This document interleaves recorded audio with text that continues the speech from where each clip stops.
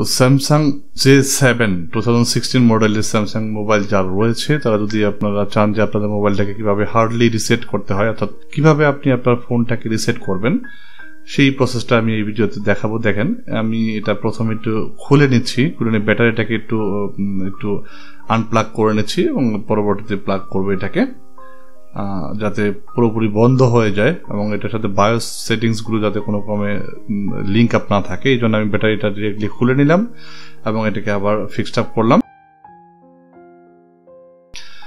করার পর যেটা আপনি করবেন কিভাবে রিসেটটা করবেন দেখেন একদম সিম্পল একটা ওয়ে, অনেকে হয়তো জানেন না, এটা স্যামসাং এর যে কোনো মোবাইল মডেল অ্যান্ড্রয়েড স্মার্টফোনের সেম উপায়ে কিন্তু আপনি রিসেট করতে পারবেন। আমি দেখাচ্ছি J7 2016 মডেলে। এখানে দেখেন পাওয়ার অপশন এবং ভলিউম অপশন এবং এই যে আপনার অ্যাপস অপশন এই তিনটা জিনিস একসাথে চাপ দিবেন, পাওয়ার ভলিউম প্লাস এবং অ্যাপস। এই যে দেখতেই পাচ্ছেন আমি দেখাচ্ছি সরাসরি কিভাবে, একসাথে 7 সেকেন্ডের মতো চাপ দিয়ে রেখে দিবেন। দেখেন শুরু হয়ে গেছে অলরেডি, আমার এটা স্টার্ট হয়েছে এবং অবশ্যই বাম হাতটা ছেড়ে দিবেন দুটো অপশন এবং এই যে অ্যাপস অপশন যেটা রয়েছে বাটনটা হোম বাটনটা এটা কিন্তু অবশ্যই কিছুক্ষণ চেপে ধরে রাখবেন যাতে পরবর্তী স্টেপ আসা পর্যন্ত আপনাকে একটু ধরে রাখতে হবে। আমি দেখাচ্ছি আপনাদেরকে, আপনারা একটু খেয়াল করলে বুঝতে পারবেন। স্টার্ট হওয়ার পর এখান থেকে দেখেন এই যে অপশনটা চলে আসছে, এখানে দেখেন তাদের বায়োস অপশনটা চলে আসছে, বোর্ডের অপশনটা। এখান থেকে দেখেন এই যে অ্যারো কিটা বাম পাশে যে মোবাইলের যে মাইনাস পাওয়ার বাটনটা রয়েছে, মাইনাস ভলিউম বাটনটা, এটা প্রেস করলে পরে আপনার সিলেকশনটা নিচের দিকে চলে আসবে। এই যে দেখতে পাচ্ছেন এটা নিচের দিকে দিচ্ছি সিলেকশনের জন্য। দেখেন এখানে আপনার হচ্ছে ওয়েব ডাটা ফ্যাক্টরি রিসেট, এটা এই অপশনটা ওয়েব ডাটা ফ্যাক্টরি রিসেট এটা সিলেক্ট করবেন। তারপরে এই যে পাওয়ার অপশনটা যেটা রয়েছে ডান পাশে এটাতে চাপ দেবেন, মানে সিলেক্ট করার জন্য এটাতে প্রেস করতে হবে। প্রেস করলে পরে আপনার রিসেটিংটা শুরু হয়ে যাবে। তো আমি প্রেস করলাম, মানে এখানে বলতেছে যে ইয়েস, আমি ইয়েস করবো। এই বাম পাশ থেকে আবার সিলেক্ট করলাম ইয়েস।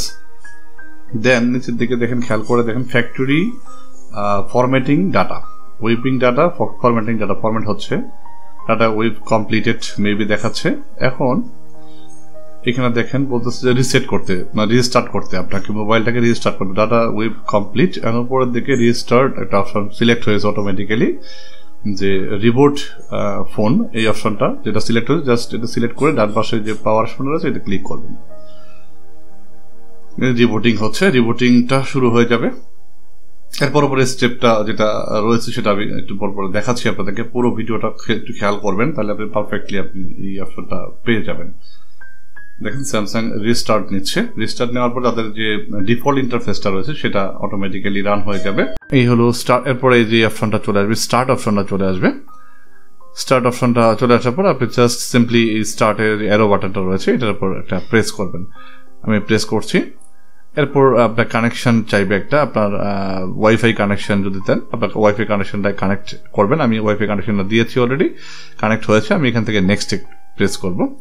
করার পর দেখেন এখানে যে অপশনটা টার্মস এন্ড কন্ডিশনটা এটা আপনি এগ্রিমেন্টে I have read and agri এটাকে অ্যাকসেপ্ট করে দেন নেক্সটে ক্লিক করবেন। নেক্সট চাপ দেওয়ার পরে জাস্ট এ সেকেন্ড কিছুক্ষণ আপনাকে ওয়েট করতে হবে। চেকিং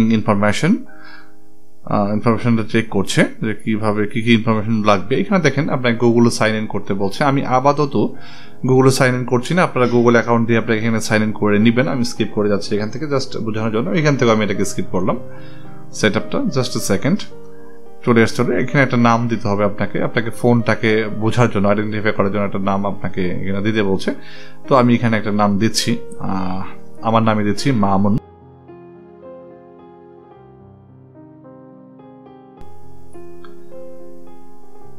সরি মিস্টেক হচ্ছে, একটু টাইপিং মিস্টেক। MAMUNUN। দেন এখান থেকে জাস্ট আমি উপরে দেখেন নেক্সট অপশন রয়েছে একটা, এখানে নেক্সটে ক্লিক করবো। আচ্ছা প্রেস করছি, করার পর এখানে সরি একটু ব্যাকে যেতে হবে। এখানে দেখেন নেমে যাওয়ার পর আপনি নেক্সটে যখন প্রেস করবেন, আমি একটু কাছে দেখাচ্ছি আপনাদেরকে। এইখানে দেখেন প্রোটেক্ট ইউর ফোন, এখানে আপনাকে একটা পাসওয়ার্ড প্রোটেক্ট করতে বলছে। আমি আপাতত দিচ্ছি না, নট নাও দিচ্ছি। আপনারা চাইলে প্যাটার্ন পাসওয়ার্ড এখান থেকে ডিরেক্টলি দিতে পারেন। আর গেট এনওয়ে দিলাম। এরপর এখান থেকে জাস্ট অ্যাকসেপ্ট করবেন এই অপশনটা। আমি অ্যাকসেপ্ট করলাম। করার পরে এডিং দ্য ফিনিশিং টাচ আমার কিছুক্ষণের মধ্যে ডান দেখাবে সাইন ইন উইথ স্যামসাং অ্যাকাউন্টে। যদি আপনার অ্যাকাউন্ট ক্রিয়েট করা থাকে সেক্ষেত্রে আপনি এখান থেকে ডিরেক্টলি সাইন ইন করতে পারেন। আমি আপাতত এটাকেও স্কিপ করে যাবো, আমি পরবর্তীতে এগুলো সেট আপ করে নেবো। আপনি চাইলে পরেও এটা সেট আপ করে নিতে পারবেন। আমি জাস্ট আপনাদেরকে হোম ইন্টারফেসটা দেখানোর জন্য চেষ্টা করছি। স্কিপ করলাম দেন ফিনিশ। আশা করছি all done, your phone is ready to use.